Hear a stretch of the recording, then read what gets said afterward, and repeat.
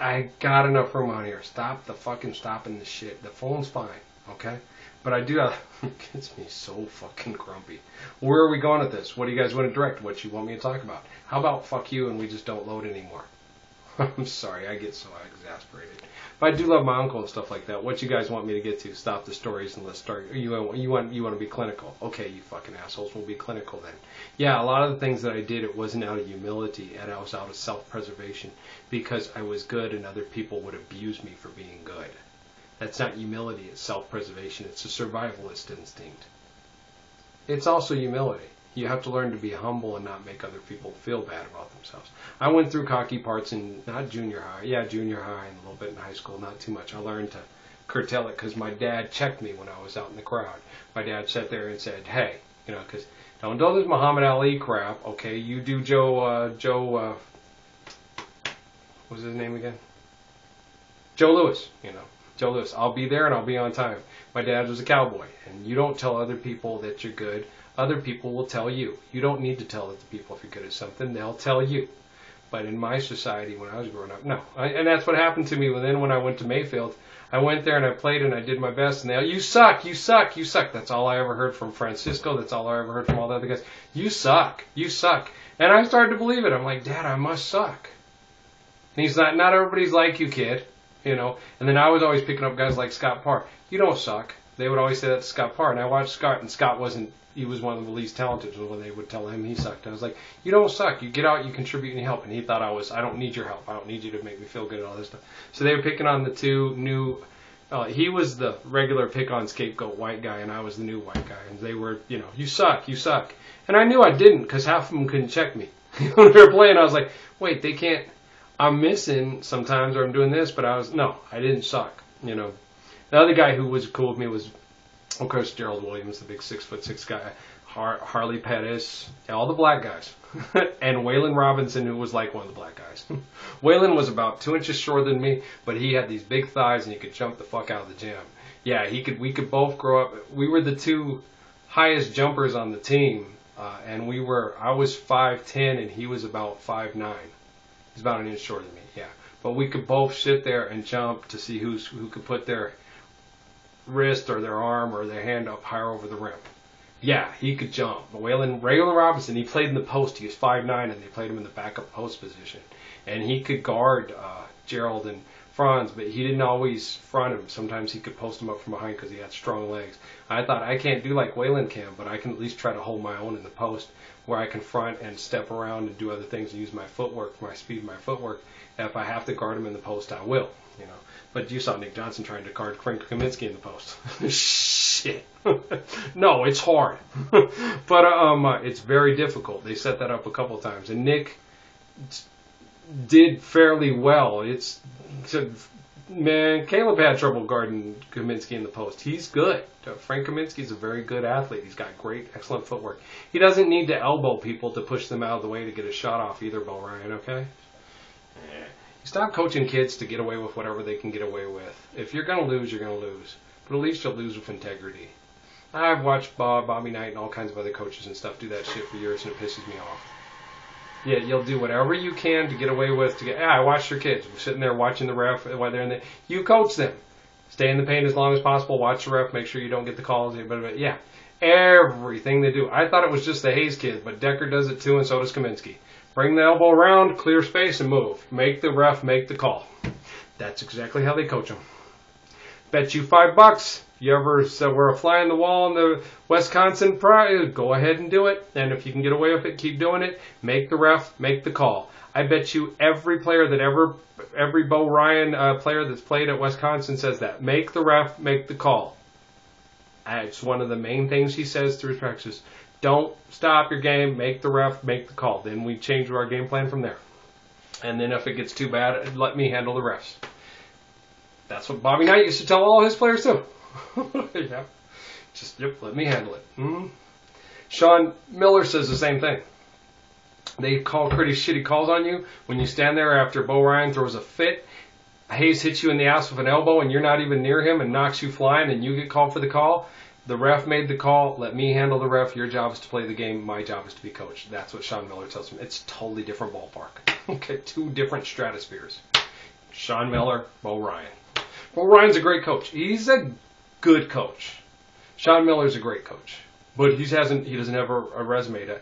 No, because he doesn't sit there and tell Aaron and Nick and Caleb and all those guys, make the ref, make the call.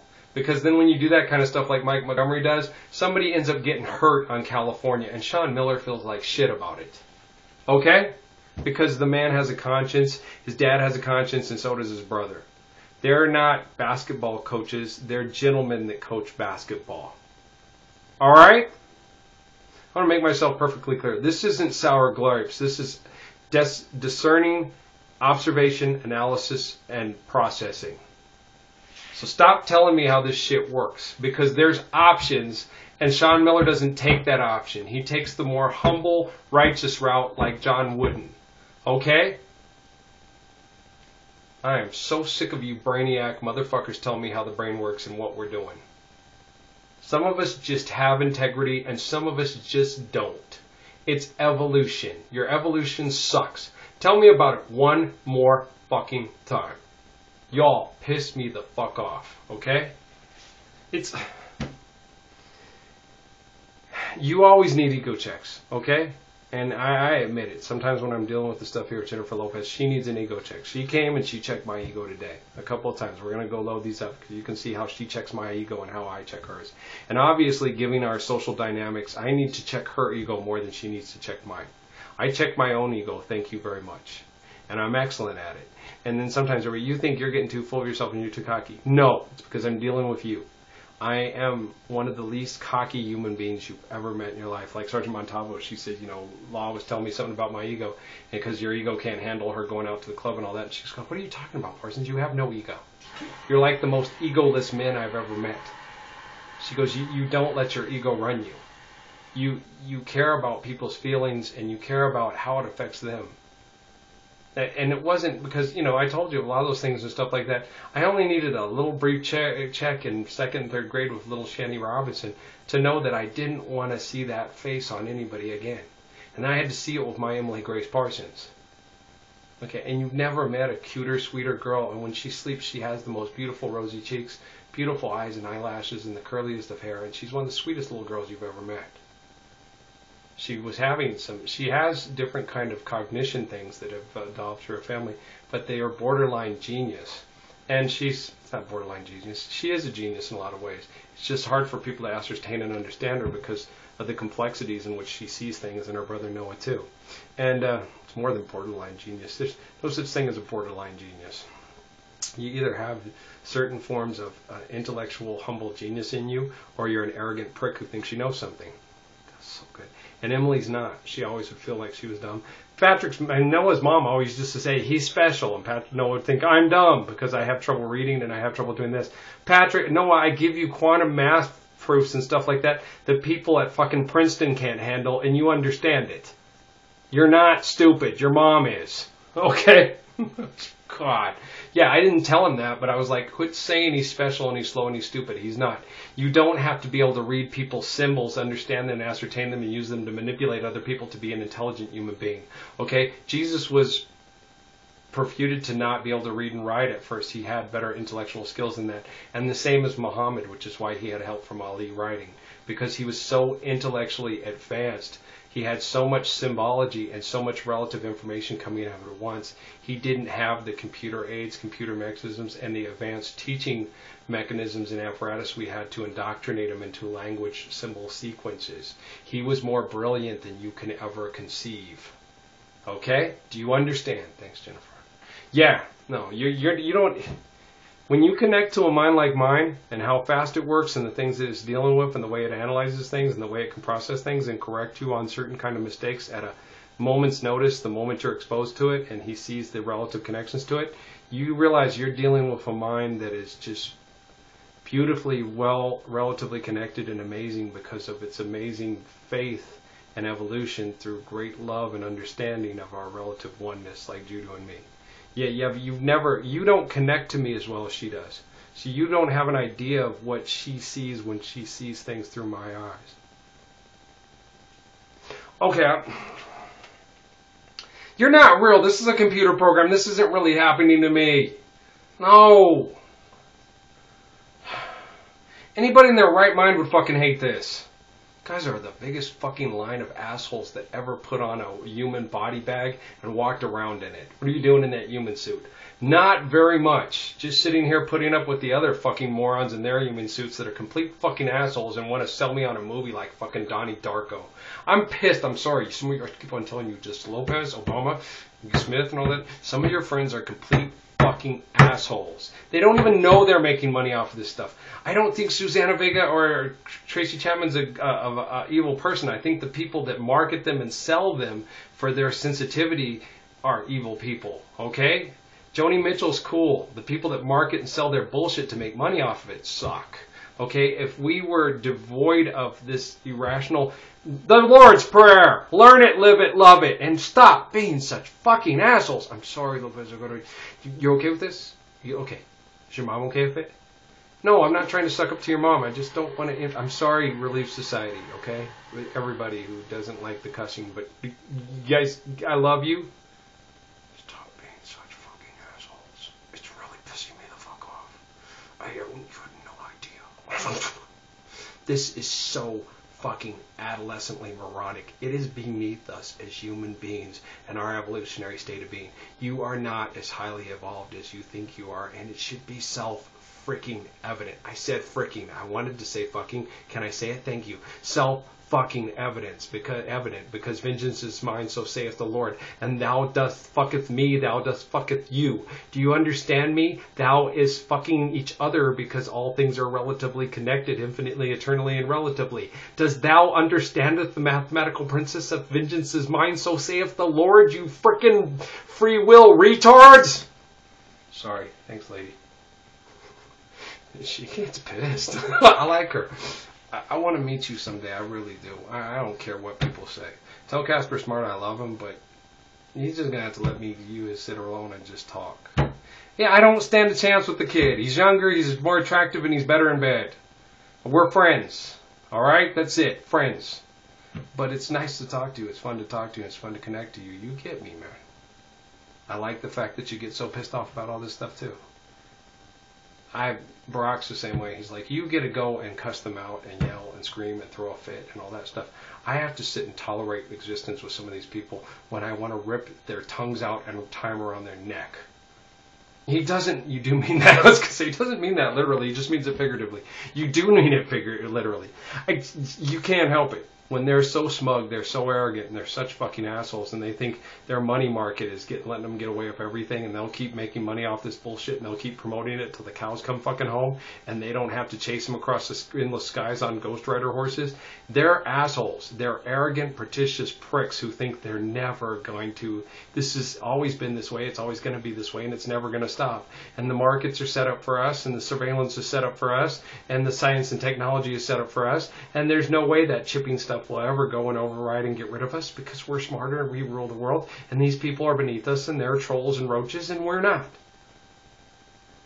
It sounds a lot like the Protocols of Zion and Adolf fucking Hitler, doesn't it? Yeah. Nothing like Jesus. Nothing at all like Jesus. Neil, some of your friends are complete fucking assholes. They are so fucked up. They're influencing you and they're fucking you up. You are one of the most intelligent, loving, courageous, faithful, amazing human beings I've ever connected to.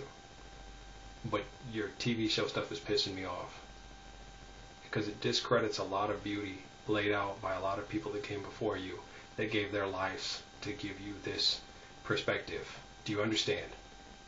If it wasn't for Jesus, Sir Isaac Newton, Galileo, and the rest of those guys wouldn't even have shit to stand on without that example of standing for truth and for better than what these other people would put them through.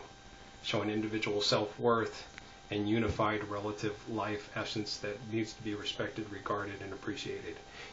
Dude. Alright? I'm going to go down the library and load these up. Thank you, Jennifer Lynn Lopez. I love you. I'm not making this stuff up. I don't know how this shit works with her. I only know how it works with me. I can't tell you. Because she's never left a message for me. She's never talked. Yeah, okay. I know you're in the Hotel California. I get it. I'm just going to have to get through and just have life sucking, and it's just going to have to suck till it stops sucking. That's all there is to it. When I suck, I can admit it. When they suck, they can't. Not saying she sucks. No, I'm saying the people she works for and has to. You too, Neil. I love you guys. I'm kicking their asses for you. I love you guys. I'll continue to do so because I can't. We got to do it right because we can't do it wrong. That's why the whole world is singing that song. Jam on it, jam on it. I'm there for you, Neil. I love you, dog. I love you too, Bree. I'm sorry I yelled at you so much, Bill Nye. I know you can't control. I know. Richard Dawkins, I love you too, Rick. I know. You guys all just work. Don't yell at us. You're yelling at the wrong person. Listen to Jay during the labor dispute in Sierra Vista. You're yelling at the wrong dogs. You're barking at the wrong dogs. The real dog is the bitch hiding behind the door. Okay? The little behind the closed doors, little hiding, manipulating, anonymous piece of shit that points at everybody. It's the people on Wall Street who invented Wall Street, who controls Wall Street. It's them, it's them, it's them. Accuser. They sit and they hide and they make everybody else fight over scraps while they have the stockpile of the stuff. The life that I've always wanted, I guess I never have. I'll be working for somebody else until I'm in my grave. I'll be dreaming of a life of ease and mountains, oh, mountains of things. They don't like a life of ease. They like drama. They're addictive. They're sadistic psychopaths. They wake up with their dicks out and their hands ready to stick them in your ass in the morning. They're energetic spazzes who like making life suck. Exercise, make money, get hot, put all this shit and everything like that. Yeah, Duke Neil Rockefeller is just a symptom of the sign of the this and that and the whole Emperor Neil Rockefeller thing. That's just a symptom of the sign. It goes even deeper than that. It's even more sadistic and self-indulgent than you ever thought. But lucky for us, the computer systems seem to be able to make it to where I'm less harassed and can promote this, and I get even more encouragement from local people that are wanting a better world and a better life. Maybe I'll keep hope. Maybe I will see you soon. I don't anticipate dating you, but I want to meet you. I think you're pretty. We already know that. That's been established. Most people think you're pretty. Yeah, shit. Harry and Keith keep you pretty. Half the time Harry can't keep his hands off you. Does his wife get mad? Okay, sorry. I'd be able to keep my hands off you. I wouldn't want to offend you. I wouldn't want to. I've had too many women do that with me. I'll sit there and pat them on the don't take. Okay, shit. I wasn't trying to. Okay. No, I wasn't going to grab your ass unless you let me. No, I'm just kidding. But no, I'm not that way. I've never been that way. I don't cop feels. Unless it's my wife, then I'm copping feels all the time. Sorry, it's fun. I don't such what. Is that my? That's my ass. It's not my ass, but you let me touch it. I love you, baby girl. You still have to kind of ask, and wives control it and act like that. So fine, you know. And no, I was never going to get to the point where I went and screwed somebody else to get back at them. I'm not like them. I'm me. I'm evolved to the point where I'm humble, gracious, and I think about other people's feelings, and I don't think that having sex with me is God's gift, but I do know it's a privilege. All right, guys, I got to go. I love you. Let's go load these up, and we'll get flowing. I got to come back, and we'll pick up where we left off tomorrow, all right? We'll just keep going. We got too much going, and we're working too well, and there's too much going on. It was fun connecting to Tyler, and it was fun. He's a spaz. It was fun connecting to Oprah. She's a spaz. Jennifer's a spaz. Barack's a spaz. Don't let him fool you. He's a spaz. Ellen DeGeneres, spaz. Well, spaz. They're all spazzes. That's why they're on Facebook, twittering this, that, boom, getting this done. Insurance, get this done. Do you get the insurance so people make sure you're insured so you don't get sick or get killed? Or it's spaz. We're spazzes. We relatively connect, and we're all in a position that we're in for a reason because we spaz. Martin's a spaz too. Martin Yates is a spaz. Alcoholic cover. We're spaz. Tom Ingle, I love him. Spaz. We're spazzes. We have adult ADHD like on the B.O.B. on the kids don't stand a chance. We don't do well with downtime and sit down and stuff. We've got a world to save and people to stop killing other people. So all the people Bob Marley, them that do evil don't take a day off. How can I? And I tried to take a day off to bind to the system and do that and get what I got to do so they can all catch up. And I just can't do it. I'm too big of a spaz. It killed me inside. It's killing me inside. Yeah, it does. And I get like, fuck, I can't do this. I've got to get out there and be active and participate and help. You'll do this or die trying. We're all going to die anyway, so let's get out there and try our best. That's what God made us for. Shut up, Lopez. Okay, no, it's not. It's not like that. I love her. It's just, you have any idea how much they've thrown at me, how much they've manipulated this, and how frustrating it is? You have no idea how abusive, frustrating, and cruel my life has been. It's been horrible what they've done to me to try to make me denounce God, to try to make me look irrational, try to make me look like a demigod, cult leader and all that stuff. They've made my life hell. They knew I was going to get in a position to do this, and they were trying everything they could to stop it and discredit the line of David and Jesus. So yeah, my life has been, it's been worse than you guys all think, and worse than I thought. I never thought it was that bad.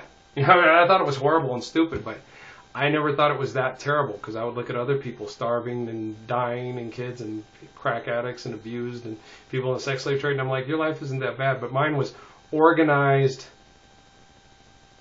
forms of discredit, trying to discredit me and abuse me. I made good decisions, and I would make emotionally intelligent, faithful, lined, loving decisions, express what I was doing, tell the people verbatim what I was doing, how I was doing it, why I was doing it.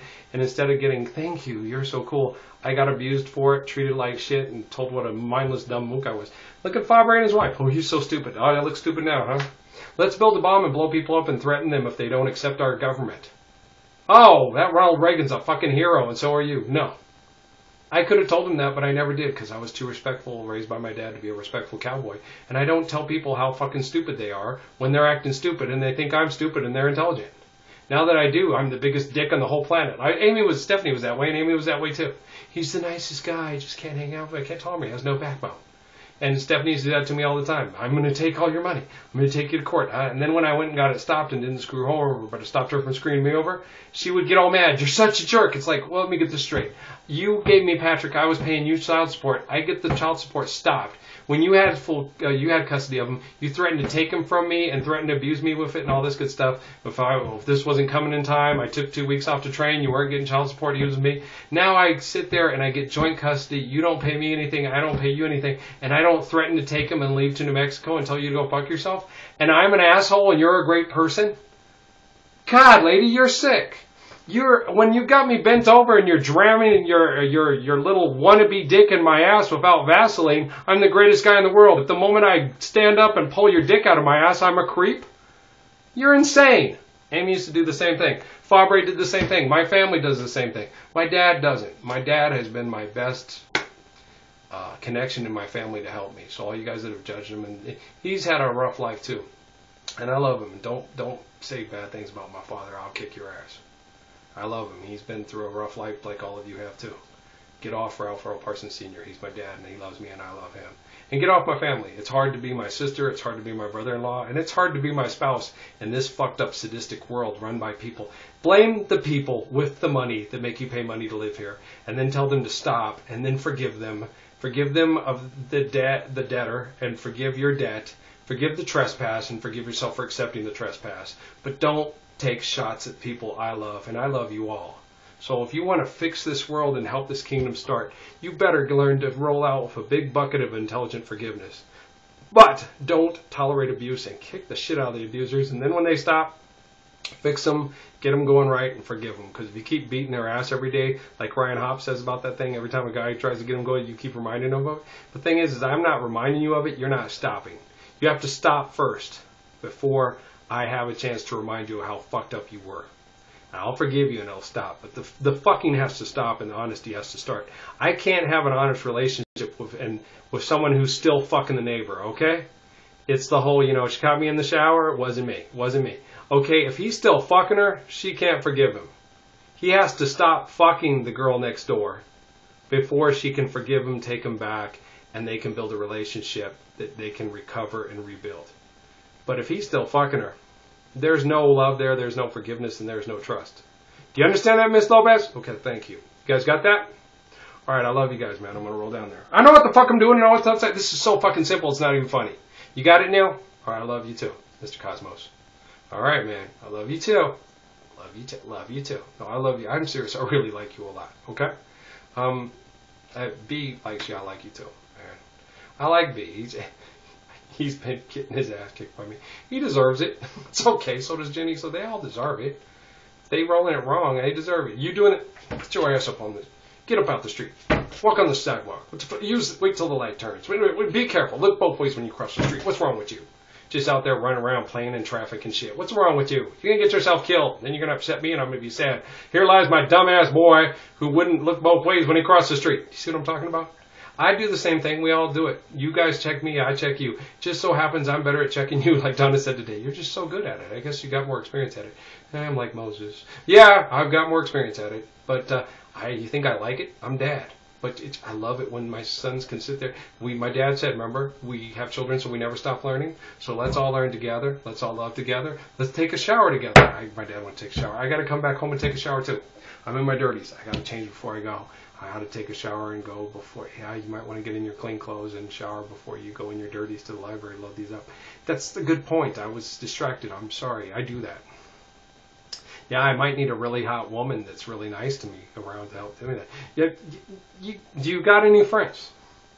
You know, do you have a boyfriend? Could you maybe do the Rolling Stones?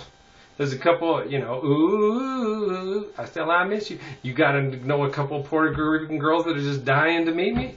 That would be cool. It's funny. Okay, sorry. I do this all the time with her. Yeah, she has a boyfriend. She's a pain in my ass, guys. So I got to do this back to her. It's fun. I like this banter and being obnoxious with her. It makes me feel good. Well, she gets to have all this wonderful stuff and all this fame and all this nice stuff, and I get treated like I'm crazy and shit, and I put in all the work. She gets all the credit, and then I get fucked. So I get to take a few shots at her here and there. It's kind of fun, guys. What do you want me to do next? What do you want to make fun? We'll talk about it tonight. We'll make fun of her some more tomorrow. Want to make fun of Barack too? Who else? We'll decide. Okay, tonight in prayer, we'll find out who we're going to pick on tomorrow. It's fun to pick on Ricky, but not too much. He's had a lot of butt kicking. I like him, though. He's funny. He is a good guy. He just needs to stop helping sell cars. I agree. That's just stupid. You should read the book of Daniel. He should. That's a good babysitter. Sometimes the Bible can be a good babysitter, but not if you're a complete moron who tells everybody they're going to a magic sky cloud kingdom with the Sky King, and then they'll go to a eternal furnace in the center of the earth with Saddam Hussein in some big pan with horns out of his head. Thanks, Ricky. I connect to Ricky too, guys. Okay, I love you. I gotta go. Blessings and peace.